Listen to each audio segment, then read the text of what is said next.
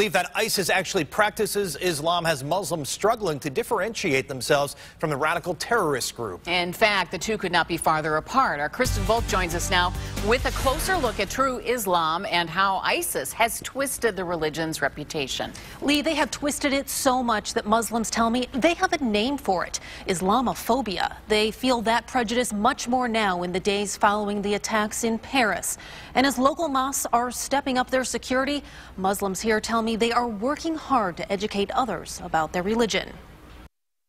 So when you go to place this scarf, I pin it from the back normally and then kind of wrap it around her head, depending on the length of the scarf. Cleveland State student Sarah Muhammad wants people to ask her why she wears a headscarf. Just like that. And she is eager to explain her religion of Islam to others. Personally, you get these types of looks and you get people flipping you off and saying, go back to your country, and really inappropriate things are said to me personally. There is a backlash that we always see, a spike of Islamophobia after incidents like this. Muhammad tells me she hasn't felt any backlash in light of the Paris attacks yet, but Issam Zaim is preparing for it.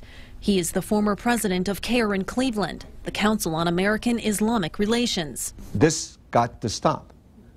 We should not allow ISIS to win, because that's exactly what they want to do. They want to create a wedge between the American Muslims and their fellow Americans. And if we allow them to do that, they will succeed. Zaim and Muhammad explain that it is strictly forbidden in Islam to kill any living being or commit violence. They say it's even written in the Quran. The Quran specifically states that these types of actions are against our beliefs. And in accordance with her beliefs, Muhammad says she strives to always be kind and accepting of others and their beliefs. And I really just want to allow myself to be approachable and allow myself to be a student that no one's, intimidated by.